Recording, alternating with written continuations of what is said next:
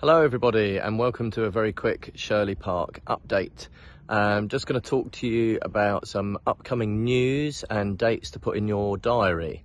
The Tuesday, the 27th of August is course maintenance. So this is where we make all those lovely holes in the green that you enjoy so much. A little bit about that. It is where we make the holes and we will be hollow tining, as it's called.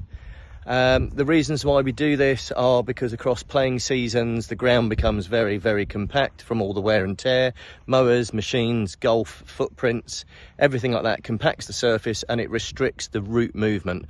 So by creating air pockets, roots don't grow in soil, they actually grow in the air space.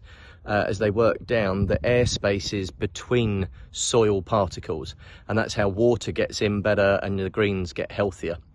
The best time to do this is when the greens are at their best.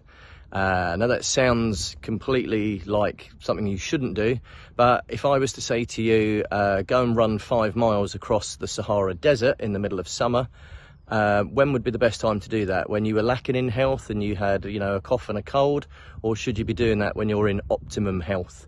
So when you're in optimum health, you'll get much better recovery and you can withstand the stress that you're put under. No different to the greens behind us. Hopefully you can all agree they're a lovely green colour. We've got a fantastic working irrigation system now. That means for you that when we do renovations, there will be much quicker recovery thanks to the new working electrics on the irrigation system. It's now reliable, all the sprinklers will function, the sand will get washed in a lot quicker, and because of growth the holes that are made will grow over and close up a lot quicker. While the weather lasts and it's sunny, we will up the rolling on the greens as well to help squeeze those gaps together with the roller and help everything knit together.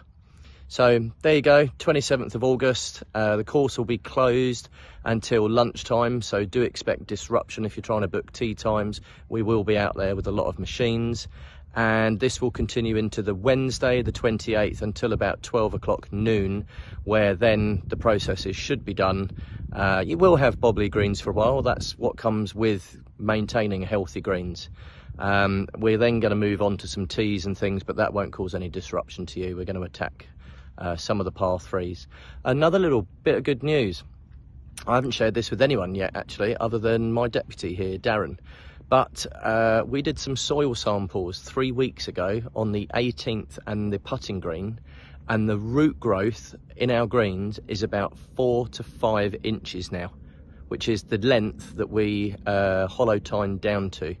Now that is, I wouldn't say unheard of, but since I've been here, when I started, the root growth was about 1 inch maximum. So the fact that we've now got 4 to 5 inches is because of the processes and management practices that we've been doing. So that's fantastic news for you. It means healthy greens, healthy roots. What goes on above ground affects what happens above ground. The other thing is, in my career, you don't often see this around other golf courses and course managers around the country. You either see them about a foot long and the greens are generally new, or years of good practice. But I haven't ever seen poor root growth transformed into fantastic root growth. So it's down to the hard work that the greens have been receiving, I'd like to say. There's nothing else that's caused that other than the input. So good news for you, because you've got very healthy greens here now. So thanks for listening. Don't forget to like and subscribe, and I'll be with you for another update soon.